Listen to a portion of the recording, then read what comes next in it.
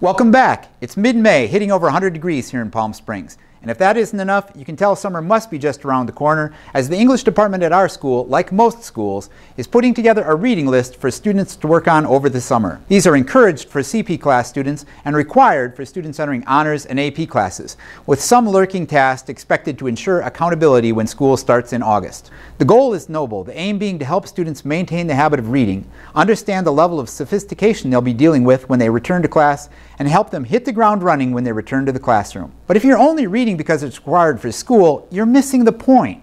There are many important reasons to develop and maintain a reading habit. And to be honest, getting a grade or preparing for a quiz or exam is probably the least of them. In my classes, I like to share a list of arguments drawn from a book by master educator Kelly Gallagher's book, Reading Reasons. Having also taught algebra and geometry, I know everyone finds it easier to put time and effort into school activities when they feel like there's some logical reason to do so, that they're not doing it just because it's going to be on the quiz.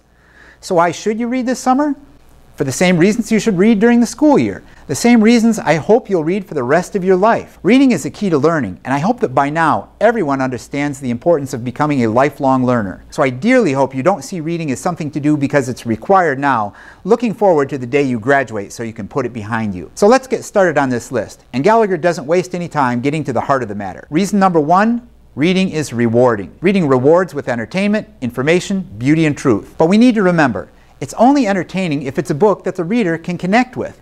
If you're not enjoying your summer reading, you're reading the wrong books. A good argument for self-selected summer reading can be found in Donalyn Miller's blog post titled, "Let My People Read," link in the doobly-doo. Good books, when we get into them, take us to other worlds and introduce us to other lives that shed light on our own and those of everyone around us. They can be an escape from the world we confront daily, and they can shine a light that lets us see that world more clearly. There are tangible, concrete benefits to virtually everything you read, from the most complex, arcane classic works of capital C classic literature, to the billboard along the highway, to the back of the cereal box sitting in front of you at breakfast. What I think Gallagher is specifically referring to in his first reason for reading are the rewards one finds by digging deep and looking closely at the text you encounter. The beautiful passages and touching lines that stay with you and move you.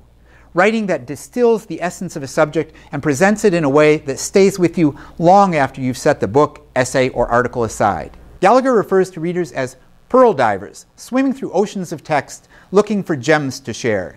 And he gives examples from both fiction and nonfiction of beautiful writing. Students and teachers alike are encouraged to find their own examples of such gems. Think of the proliferation of favorite quotes in Tumblr posts as an example, like John Green's, "If people were rain, I was a drizzle and she was a hurricane," or "Some infinities are bigger than others."